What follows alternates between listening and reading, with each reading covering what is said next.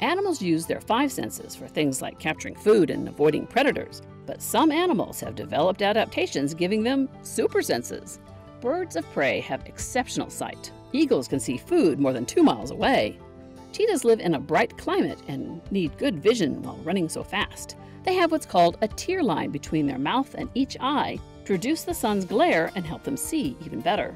A wolf's sense of smell is 100 times more sensitive than a human's, and sharks can smell a single drop of blood in 1 million drops of water. Owls have such good hearing that they can find mice moving underneath the snow. Bats use echolocation, that is, sending out sound to bounce off objects like bugs so they can hear and find dinner even in the dark. And crabs have hairs on their pinchers so they can feel even the tiniest movements in water. For more information about animal adaptations, check out the Science Trek website. You'll find it at sciencetrek.org.